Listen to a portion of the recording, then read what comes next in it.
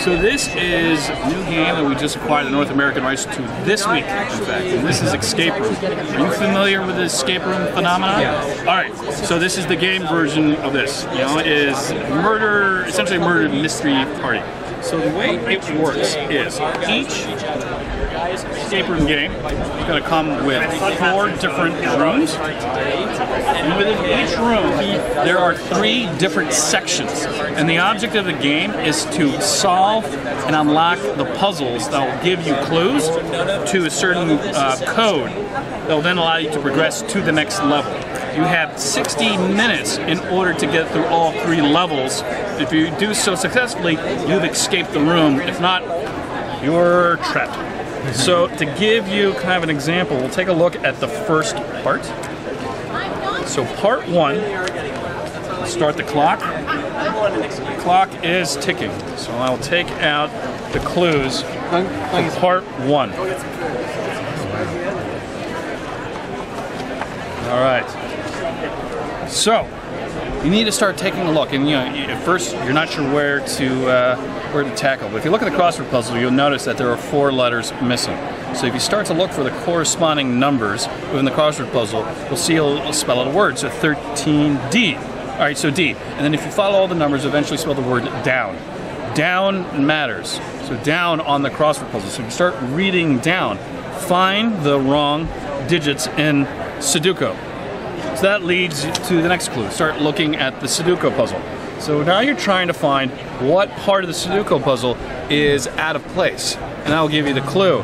The center part of the Sudoku, there are 2 6s, which is incorrect because the numbers never repeat. So now you know that 6 is going to be one of the 4 code entries in order to unlock it.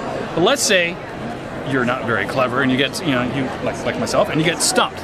Well, after 5 minutes. So once you get to the 55-minute mark, you can use a hint, and you put the hint into the code detector, and it'll tell you, read all down words on the crossword puzzle. So it would have kind of nudged you towards that anyway. But it's also good to check it out to make sure it's keeping you kind of like you're on the right path, right? So the next version, we're looking at this guy's mugshot. Nothing special except for the numbers. If I look on the back, same set of numbers, or is it? You notice the 3 and the 2 are different. So you know now 3 or 2 is going to be important. Then you take a look at this, the 4th clue. Nothing special on the front. If I go to the back, very dimly, if you can see, is 23 times 5, 151. That's incorrect. It's 115. So the 5 and the 1 are out of place. But for the sake of time, I can tell you it's 6251. So you find the keys, 6251, put it into the timing device. It will ring, bing. If you get it correctly, you can then proceed to level 2. If you get it wrong, you'll hear an noise, and then you'll lose a minute on the time. So you don't want to just randomly start, putting in the keys. You move to part 2. You can see there's a room, and all around there are all sorts of clues. In there, there's a certain set of numbers, where if you match the numbers on the side device, eventually you'd spell the word locker. Locker, so it points to the locker. So you kind of see there's this progressive set of clues that kind of helps you solve what's the ultimate code.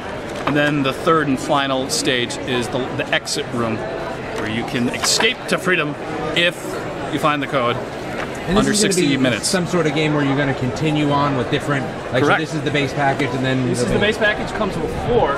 Eventually in 17, we'll be selling expansion packs. So it really keeps it going. And some people won't get it the first time. So they'll just, almost like a video game, you'll play it again until you can kind of, literally crack the code of the game. But obviously, once you've cracked the code, you can't necessarily play that game anymore because you have solved all of the mysteries. Very cool. So that is Escape Room.